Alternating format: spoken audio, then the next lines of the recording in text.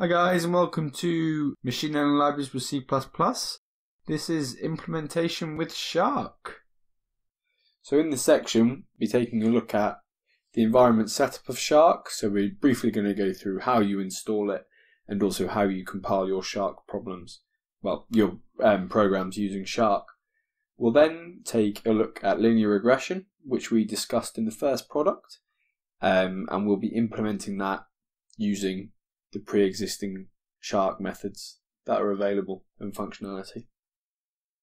After that, we'll then have a bit of a debrief and look at the library-specific features of Shark, so its data containers and its models more specifically.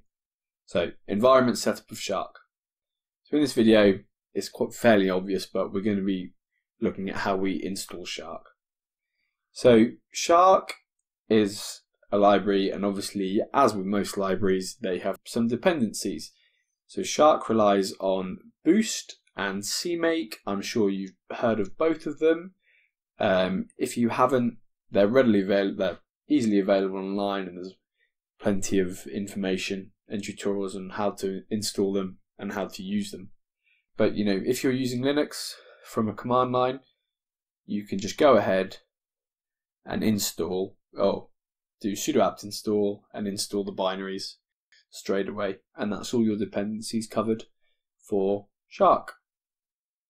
Well, once you've installed the binaries, you're going to need to download it from the website. It's available from this link, and then you need to extract the zip, and then in the standard way you need to create a build directory. You then need to go into that build directory, run CMake, and then finally run make. So it's in the very standard way. If you haven't seen this before, that's not a problem. It's very simple. It should be pretty obvious, and there's plenty of information online if you get into trouble on how you install using CMake and make.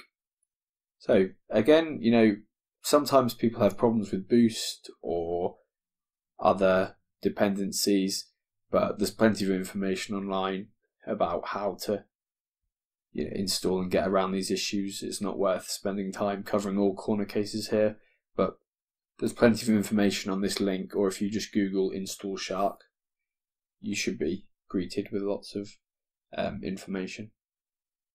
So how do we compile a program with Shark? Well, firstly, we need to include the relevant header files in your program. So these two include header files are ones that we're going to be using for linear regression. But obviously, depending on which feature you want to use, you're going to be using different header files. So make sure you use the right header file, and then if you're going to compile with GCC or Clang or from the terminal, then you just need to ensure that you link with C++11, Boost, and then Shark and CBLAS if needed. If you're using CMake, you can just include directories and then target link libraries, and there's again plenty of information about that online. Yeah, so I hope you managed to get installed correctly, and this has been a good pointer on how you can do it. If you're using Windows, it's going to be slightly different, but you should still be comfortable with installing C++ libraries and then linking against them. Good.